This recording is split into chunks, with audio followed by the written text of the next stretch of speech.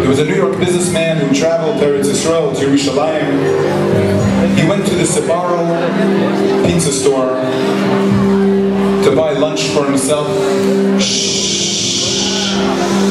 He was online. There was an Israeli in front of him.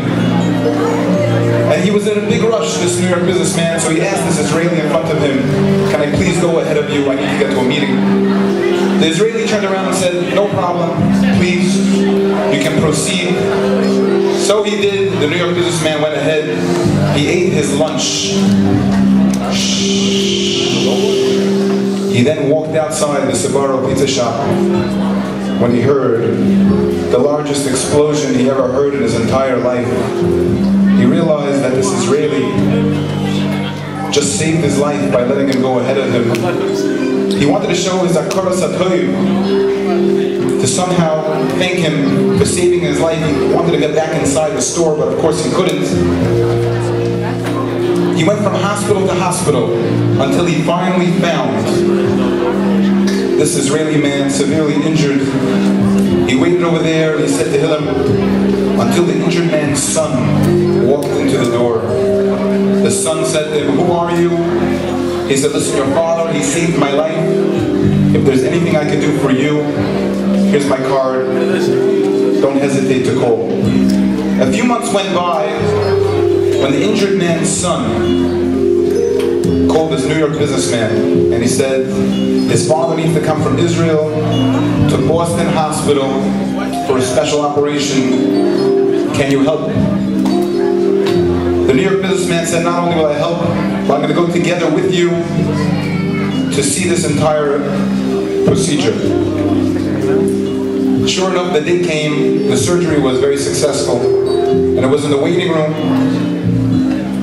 when this New York businessman was watching the news and his face turned white. They asked him, "What is it? What's going on?" He goes, "You don't understand. Had I not been here today with your father at this surgery, I would have been where I always are on a weekday, and that is on the 101st floor of the World Trade Center. That day was 9/11/2001. This man was saved yet again." We see the incredible Hashkafa Pratis, the Siyata D'Shmaya, the Rebbeinu Shalom has for all of us. The song is called "You're Watching Me," composed by Yitzi Waldner.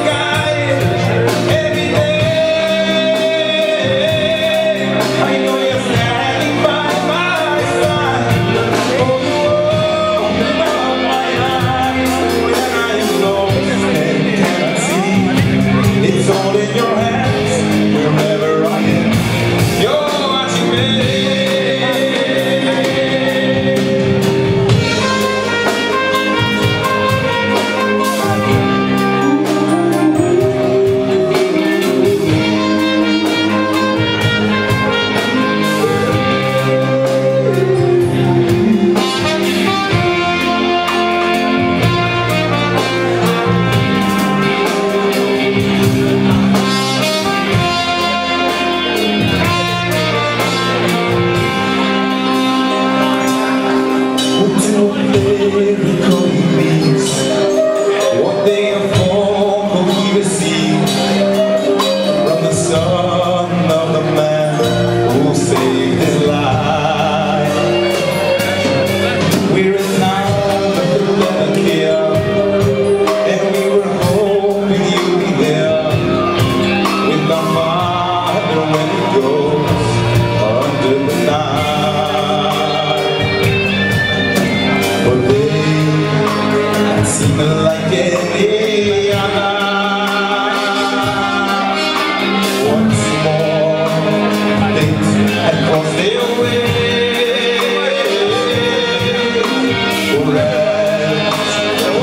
Beside his brother, oh, the towers where he worked came down in flames.